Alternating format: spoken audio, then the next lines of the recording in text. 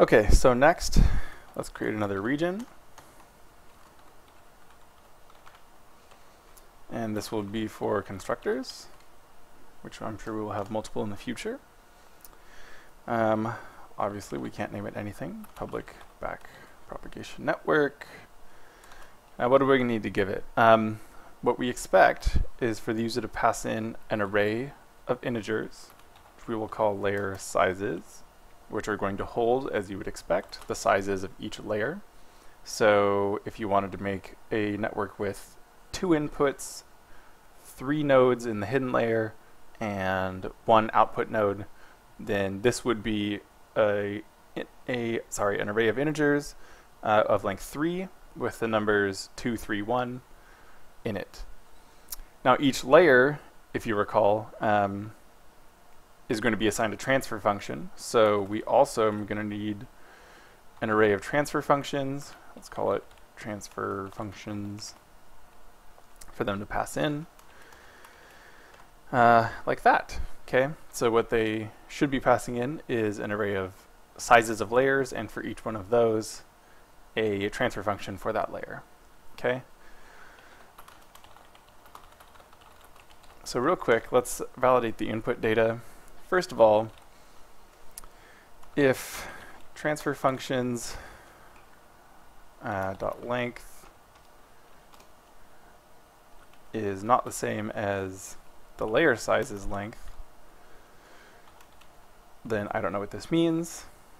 That's going to be a problem. Or if transfer functions 0th entry is not equal to the none transfer function enum, then we're going to have to throw an exception. So throw new argument exception, cannot construct a network with these parameters. Okay.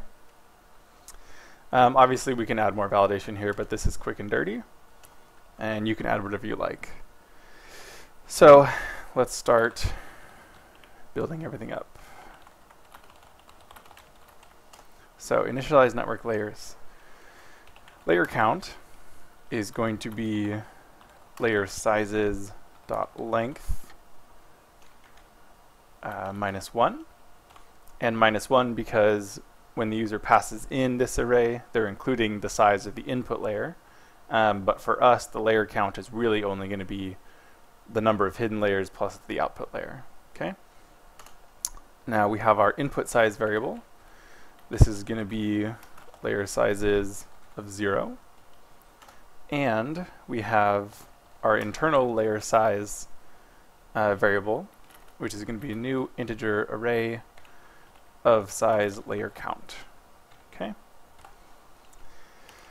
Now let's go ahead and set the sizes. So for int I0, I is less than layer count, I++, we're going to set our internal layer size array of I to equal layer sizes of I+1, right? Because we're going to take the 0th entry and assign it to input size, and then in our new array layer size, we're going to set the actual layer sizes, which is going to be in the layer sizes array in the following entry from this index.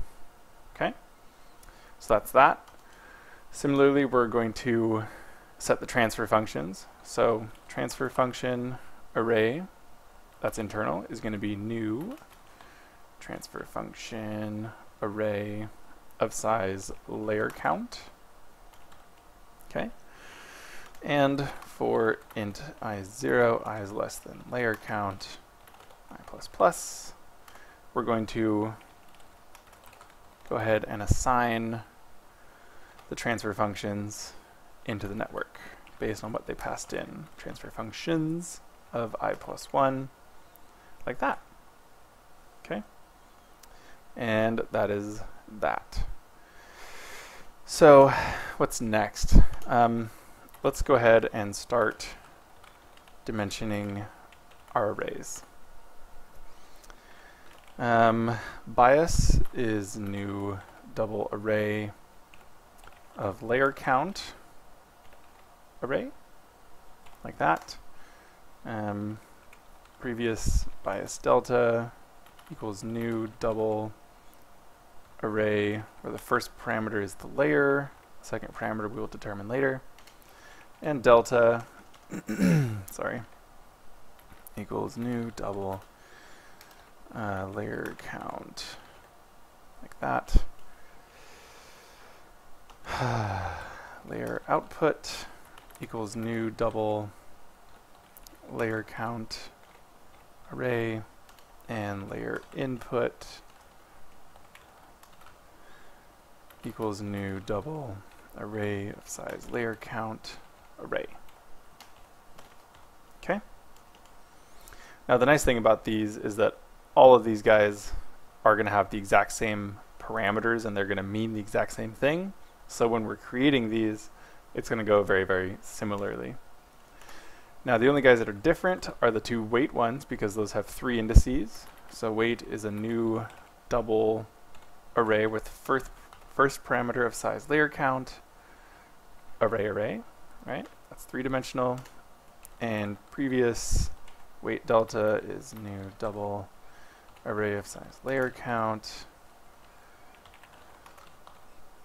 array, like that. Okay. So what we're going to do now is we're going to start excuse me, filling out all of the dimensions of the second index. All right. Okay, so now for all of our 2-dimensional arrays, we're going to go through each layer and start filling them out.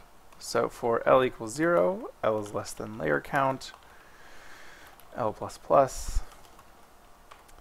We're going to go through each layer. Oh crap.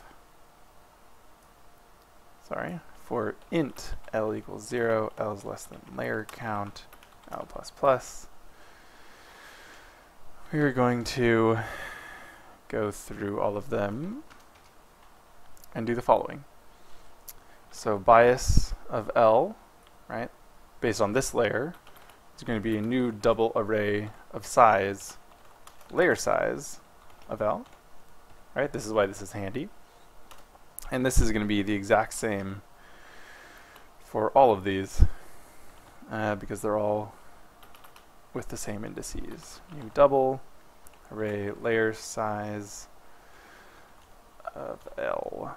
Okay, so what I'm going to do is go ahead and pause this and fill in the rest of these and bring it back. Okay, so we're back. Now all I did, well, first of all, I fixed my for loop. But all of these 2-dimensional arrays, the bias, the previous bias delta, the layer input and output, are all dimensioned the exact same. Okay, the first dimension is layer L, and for each layer L, there's going to be that layer size's many nodes, of which we need their data. Now the weights are a little goofy.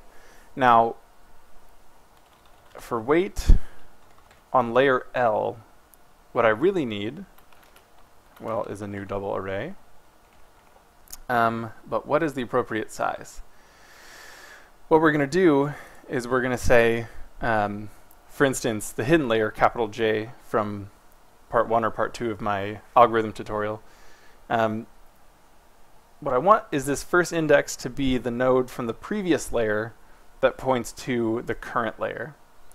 Now this is going to be bizarre because in the case where L is 0 here, because the first input layer isn't really a layer, and I need to refer to the previous layer, that would be referring to index L equals -1.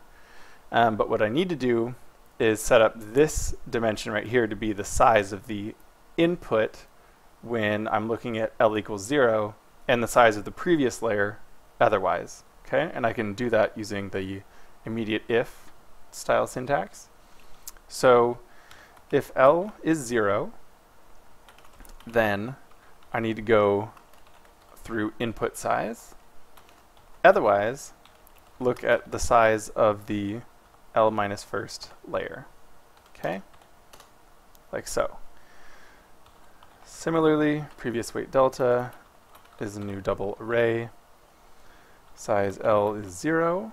If that's the case, then, input size, otherwise the size of the previous layer, like that. All right? Now, what's the problem here? Oh. Previous weight for this layer is going to have the size of the previous layer. Okay, so now the only bizarre thing here is I'm doing this scan, not a scan, I'm in this for loop, and L is the layer that I'm actually concerned with, right? This middle index for these three-dimensional arrays is the size of the previous layer, and for each one of those I need to index the current layer to have the size, layer size, for this layer, okay? So what I want to do is go through each node in this index and set the size of the current layer's layer. Okay, so for int I equals 0, I is less than something, I plus plus. Okay, so what is this something? This something, it depends. Well, if L is 0, I should be going through this, right? This is the bound we want. So I needs to be less than the number of nodes in the previous layer. And for each one of these, right, we're on the Lth layer from node I in the previous layer. And how many destinations do we have? We have layer size of the current layer L's worth, right? And now something identical will happen. Previous weight delta of Li is new double array layer size of L. Okay? So this for loop junk wouldn't be necessary if we use two-dimensional arrays for the weight portion and a single dimensional array to decide on layer. This is the price we pay right now for having double array, but we do want that speed, and why would you not want it to be as fast as humanly possible? Okay, so we'll go ahead and save this, and we're almost done. All we're going to do is initialize the weights here in a second, and that will be in the next video.